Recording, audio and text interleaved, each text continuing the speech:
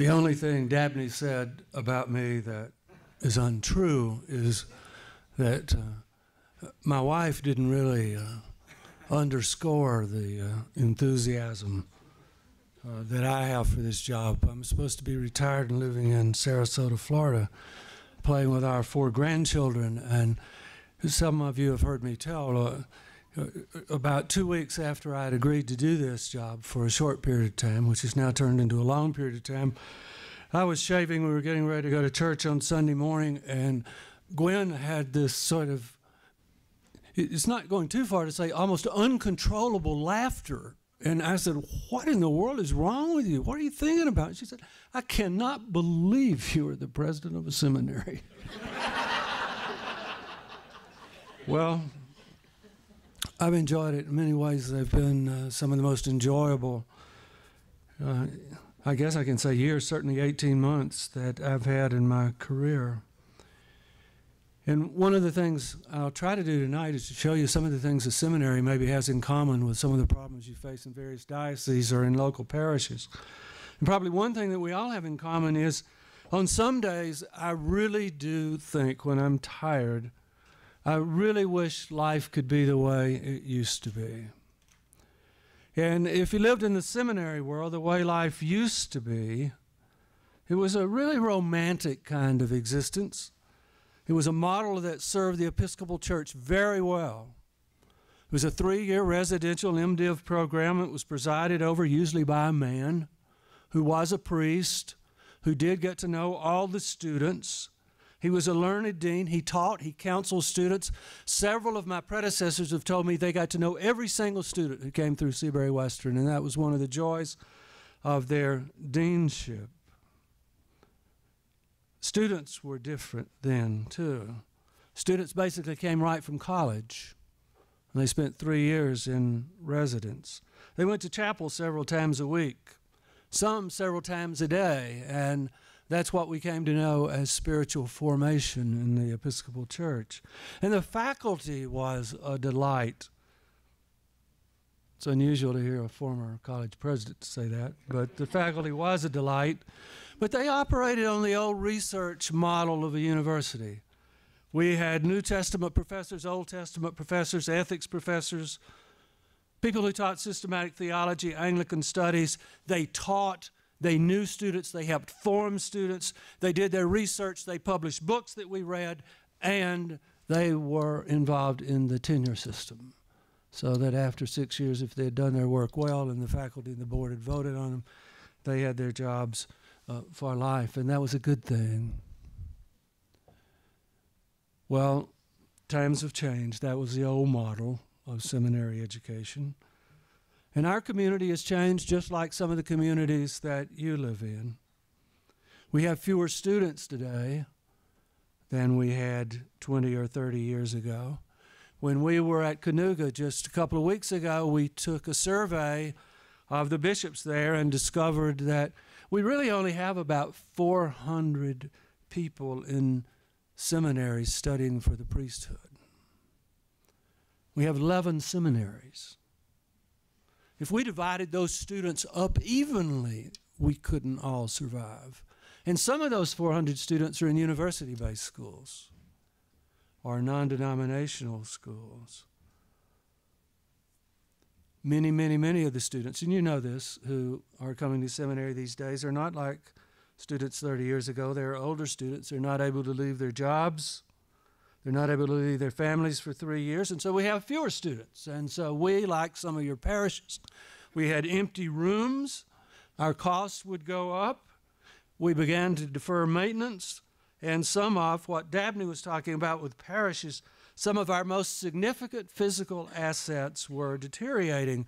And so if you had a job like I did after first retiring from the presidency of DePaul, and you were on the board of trustees of a seminary, you found yourself spending most of your meetings talking about how we're going to deal with this. And we talked about it in our place so much that one could really look back and say, well, were we really talking about the mission of the place at all? And we, like many of you, faced tough choices. We could keep on going as we had done before, And we knew at Seabury, if we kept going the way we had gone before, we would die. I don't mean we would gradually wither. I mean, we would die. We had an $8 million endowment. We had a line of credit used up at the bank of $4 million. We had fewer students every year. We could either die or recreate ourselves. And so I came all the way out here on an airplane to tell you a good news story, but it did not start that way. Some of the things we've created or recreated have really come at a great cost to us. And so I want to say that at the beginning. I don't want people to hear me as some speakers I've heard in the past, that this person came in to tell this wonderfully romantic story about how everything we did worked. It came at a great cost. We're excited, and you'll hear the good news at the end of my talk. We're excited about what we've become, but it was not easy. We had to have we went through a radical change in the way we did business. It was about the worst thing that could ever happen to a college or a university or a seminary. We did what in the educational world is known as we declared bankruptcy. We declared financial exigency. What that means, if you're not familiar with the educational community, although I think most of you are, that means you're not going to have enough money to pay your bills, to pay your faculty. You're going to go out of business unless something happens. And you can't just say that as a way to dismiss tenured faculty people. You have to have a third-party expert come in and say, yeah, I've examined the books. It's really that bad. It's really that bad. And so we did that. And the first thing we encountered was when we declared financial exigency, everybody thought we were dead. Probably some of the people in this room thought we were dead. People thought Seabury has closed. It is out of the 3-year residential MDiv business. We had bishops who refused to let their students continue with us because we were going out of the 3-year residential business. There was a lot of anger.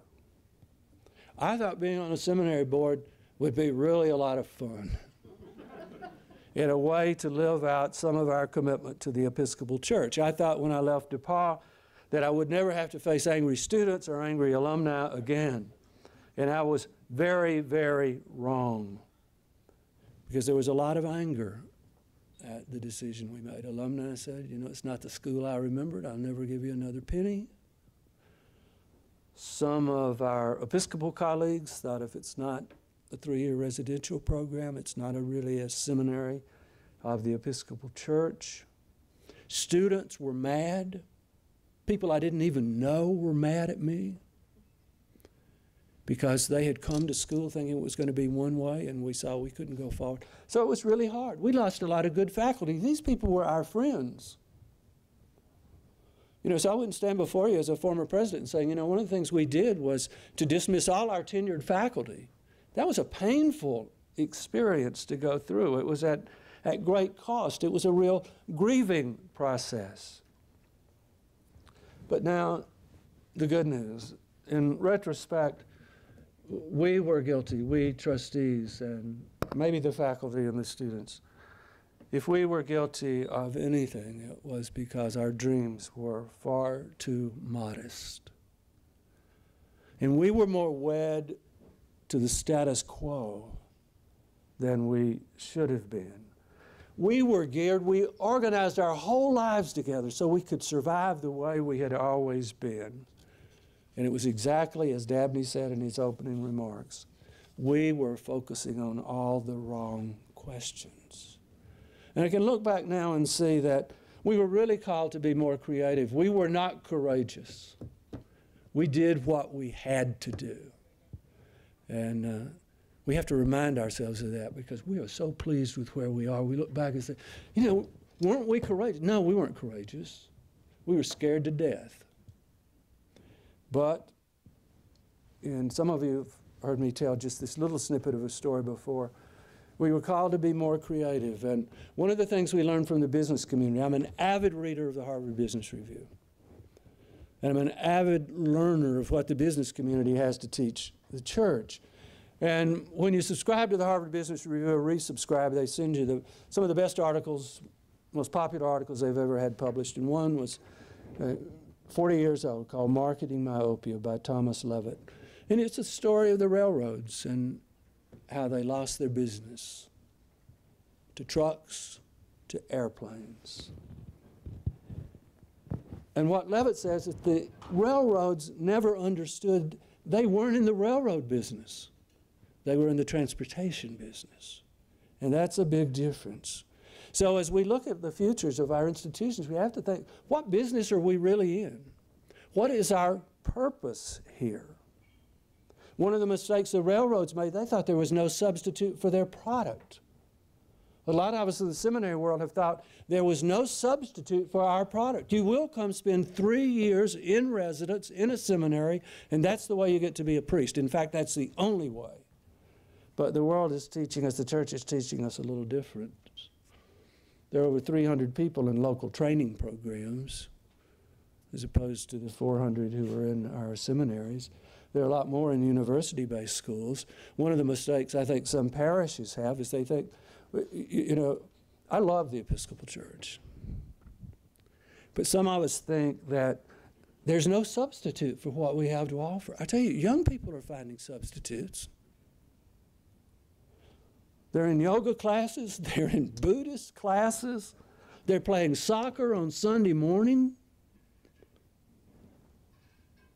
And the fastest growing group in the American population are those people who have no affinity with any denomination or any religious cause at all.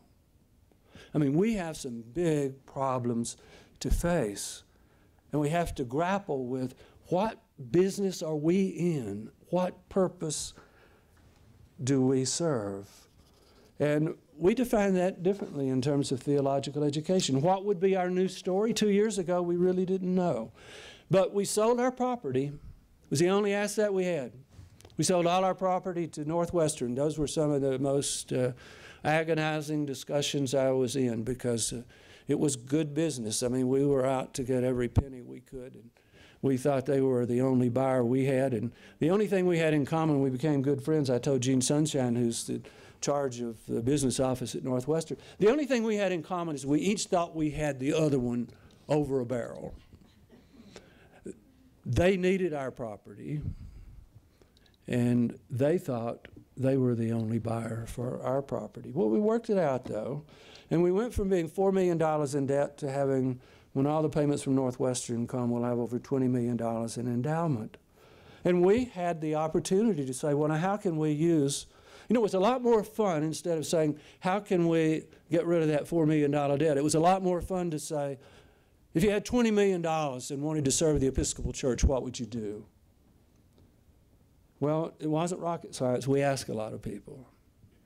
We had to spend the first 18 months talking to a lot of bishops, talking to a lot of cardinal rectors, beginning to raise questions about, well, what could theological education really be about? It's the same question you say, what could be the mission of this parish? Why is quality theological education reserved only for clergy? Why don't we use full-time seminary faculty in education of lay people who in the seminaries are really taking the role of priest as teacher very seriously? And are there partnerships we could form? We formed one. We're going to be the only two schools. We're going to the Lilly Endowment to talk about this. We've been invited.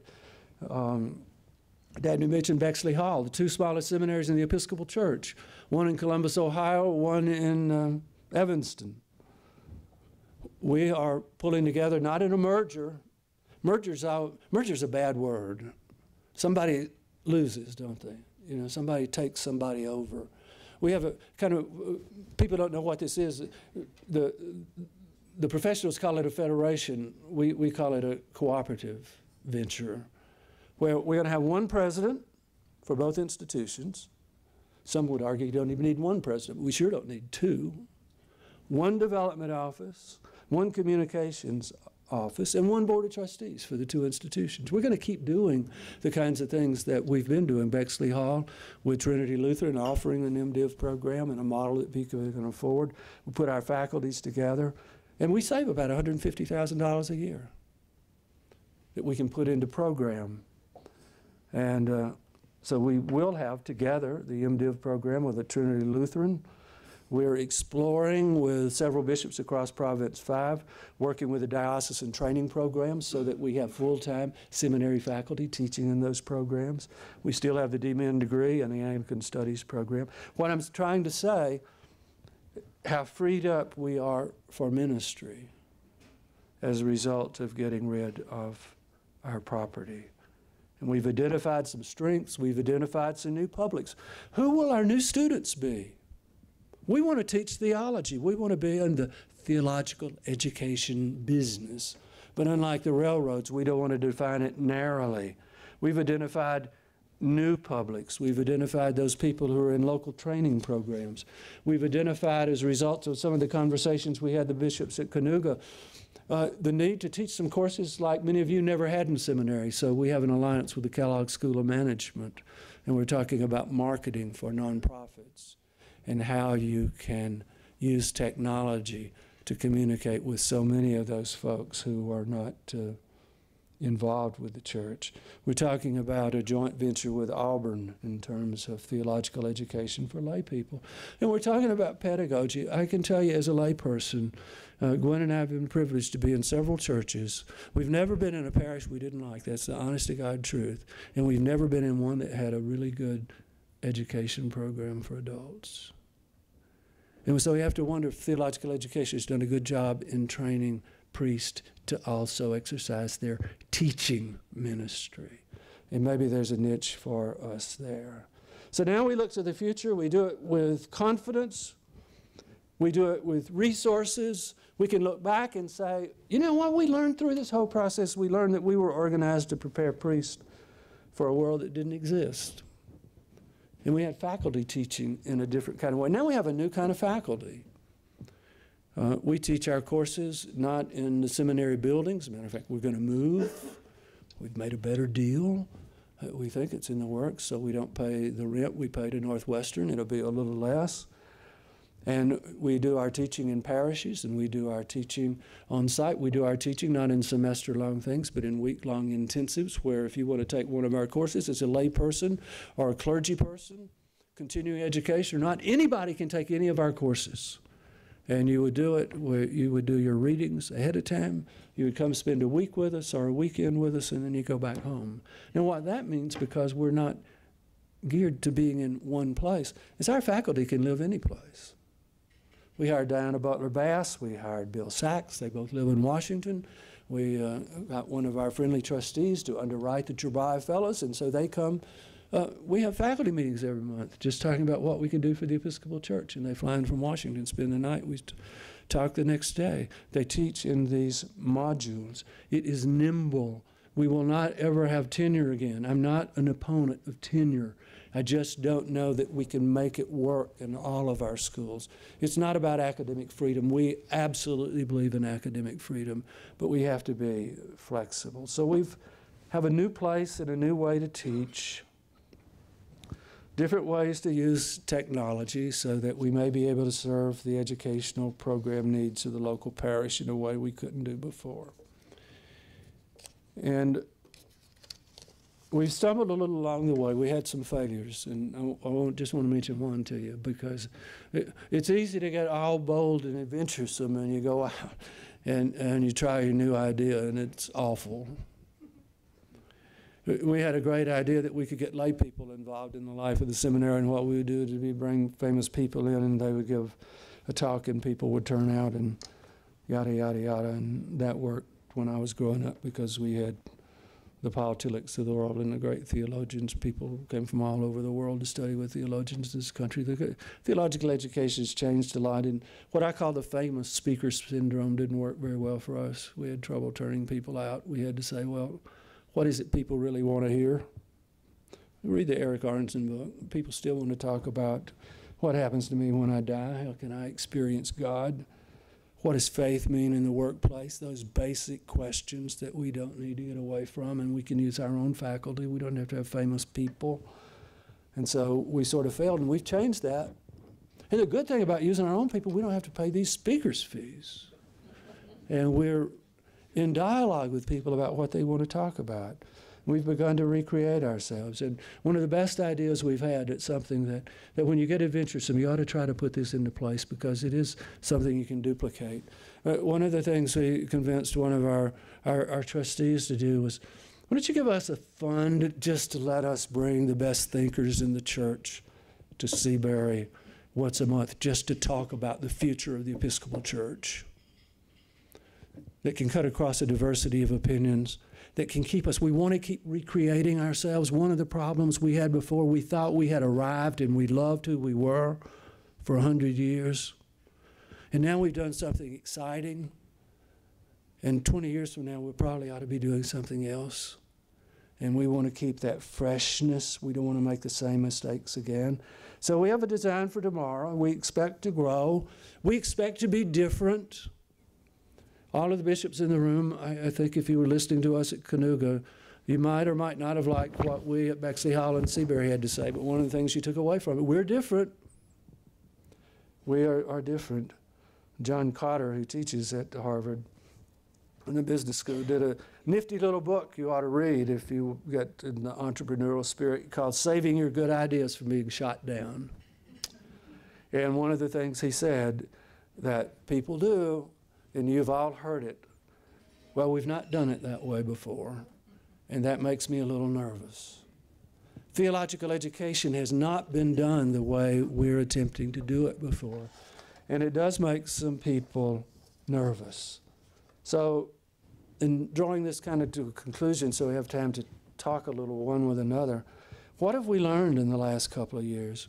One of the things we learned is we've learned to examine our community, to gain access to the data. When the seminary deans and presidents got together, we found out we didn't even know how many people were studying for the priesthood.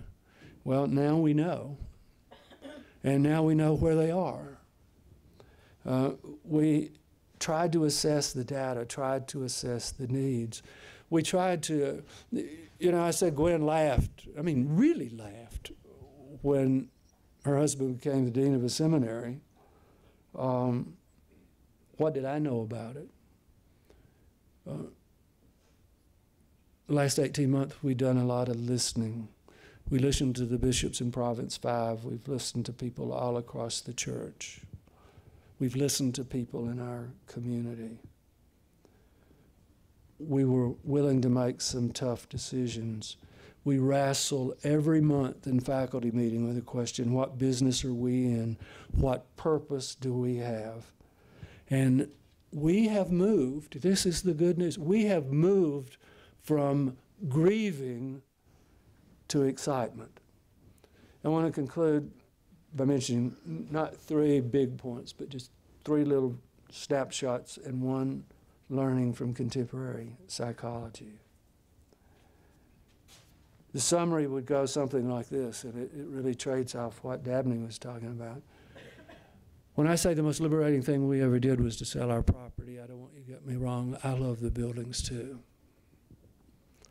If you've ever been to Seabury-Western, you know the spire on top of the chapel and the lights that I could almost cry looking at that place. I loved it so much. I loved the parishes we were in. Parish we were in Bloomington. It was after I left the presidency of DePaul, and we could be kind of like normal people. And we moved to Bloomington and moved into that parish. And it was like some of the churches maybe you represent. And I said it with a smile on my face. It was not far from Bedford, Indiana, so it's made out of that limestone, and it's dark, and it's musty. I said to some of my friends, it smells kind of like the Holy Spirit just left. But even with all that, we loved that place. We became attached to it because of the ministry that they had. So I'm not against buildings, but now we rent our space, and that's become a liberating thing for us. And so it won't be long. It'll be a matter of weeks, if not months, certainly not years, before I won't be able to go outside at night from the deanery and look up and see that spire and get a kind of a choked up feeling about what a wonderful ministry that God has called us to. But we've traded our real estate assets for new forms of ministry. And when I think about using our assets for lay education and for equipping priests, particularly their first 2 years out, and some of the things they didn't learn in seminary, like how to run a business and read a spreadsheet and raise money and all that stuff, I get really excited and I get more enthusiasm telling our story than I do looking up at that spire. We've explored collaborations with Bexley, with Trinity Lutheran, with Auburn. And those are things we learned. Last comment. I said I was an avid reader of the Harvard Business Review. Their last issue before last was on failure, you know. And I really hope we don't get caught up in thinking that we are failing, but we're called to be in different places. It was on failure. And a psychologist named Martin Sigelman from the University of Pennsylvania has done numerous studies about how people react to adversity. And I tell you, we're in the Episcopal Church. We have plenty of adversity. I mean, we have lost so many members. We are like businesses that are beginning to struggle and ask new questions so we can survive and be meaningful and have a core group. And Seligman says people fall 3 different segments of the spectrum. And he estimates that when faced with real problems, with real adversity, about 1/3 of the people, based on his studies, fall apart. They go into depression. Some of us went into depression when we had to tell our faculty they wouldn't have jobs anymore after another year. Some even commit suicide. That's Sigelman's study. He said, but then in the middle segment is where most people fall. And at first, when you undergo these changes, there's a great deal of depression and anxiety, but within a few months, these people are resilient and they come back. And then there's a smaller segment, what he calls the people on the other end of the post-traumatic growth. They too experienced anxiety and depression, but within a year they were better off than they were before.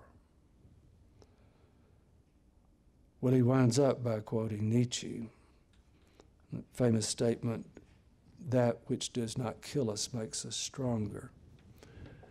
So just in a fantasy world, if I could recreate theological education and make it the way I wanted it to be, if I had the resources to create a new Episcopal seminary, I'd probably do it the way we're doing it. I wouldn't rush down the street to buy a lot more property. So I said at the beginning, some days I spend my time thinking about, I really wish life was the way it used to be. That seminary that I went to, and dum-da-dum-da-dum. But most days, in fact, most every day, I welcome the new and the challenge and the excitement. And we have found our niche. I'm not implying that you can emulate everything that we've done, but I hope, as Dabney said, you use these conversations together and you too can find your niche and encouragement. Thank you.